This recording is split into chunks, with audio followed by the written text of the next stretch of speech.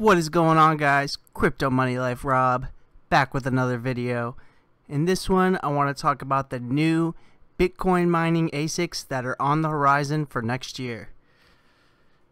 So Japanese internet giant GMO is set to invest 10 billion yen in its own 7 nanometer, 5 nanometer, and 3.5 nanometer dedicated Bitcoin chips.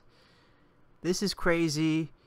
New ASICs for Bitcoin with processes of 7 nanometers, 5 nanometers, and 3.5 nanometers.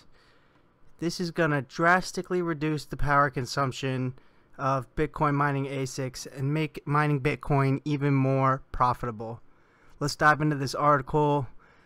Details on the Japanese internet giant GMO's plan to enter the Bitcoin mining market have been released. So the total investment is expected to be approximately 10 billion yen, or roughly $90 million. This includes the establishment and operation of data center as well as the R&D of a series of mining chips. So here's their first card, the 7 nanometer card, and it's going to be PCIe based, so you can plug it in to any computer just like you would a GPU.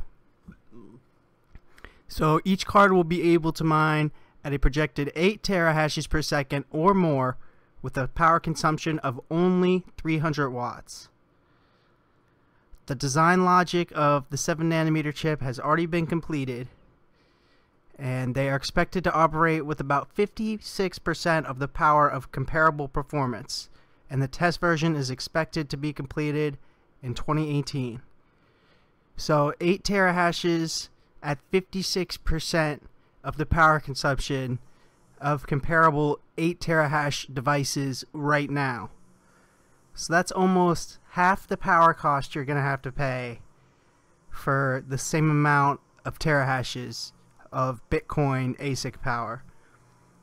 Mass production of the 7 nanometer chips will begin in May of next year.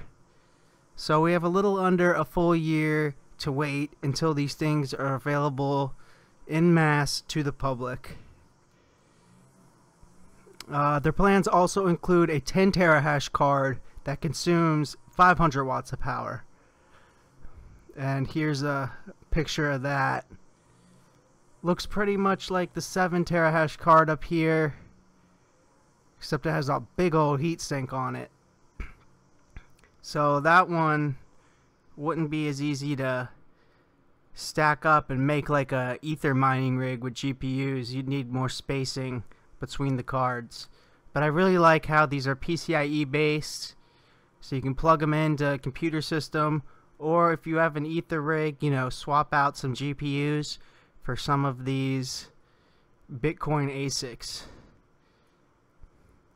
And here's just a couple picture of their rig setups. Here's a 8 card rig with their 10 terahash card, so this is an 80 terahash rig.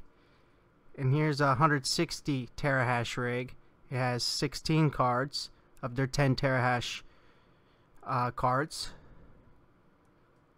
And look at this thing, 1250 terahash, or 1.25 pentahash mining server.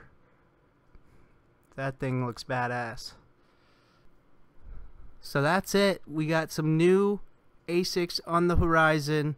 These are going to make Bitcoin mining even more profitable with these things consuming 56% of the power of comparable performance ASICs today. So it's going to be half as much in power consumption costs for the same amount of mining power as rigs today. And they're PCIe based, which is really cool in my opinion. So I'm super excited for these things. There's no pricing out on them yet, but with them consuming only about 50% of the power of ASICs today, That makes it very intriguing. And this is for their 7 nanometer chip. So their 5 nanometer and 3.5 nanometer are going to be even better than that.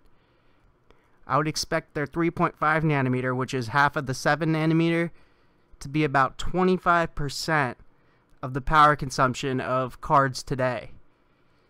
So that is a giant leap, and I can't wait for these things to come out. That's going to do it for this video, guys.